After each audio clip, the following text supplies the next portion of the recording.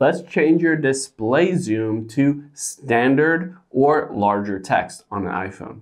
Now, if you want your iPhone to have larger text, larger controls, larger buttons, you can always zoom in your entire phone, or you can switch it back to the default or standard zoom if you want. To do that, let's hop into our settings and we'll scroll down until we get to display and brightness. On here, again, we will scroll down to the bottom and you can see at the bottom here is display zoom. So I can tap on that and it gives me the ability to either default or larger text.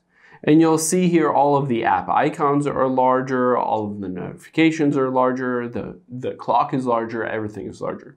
So I can tap larger text here and tap done at the top right.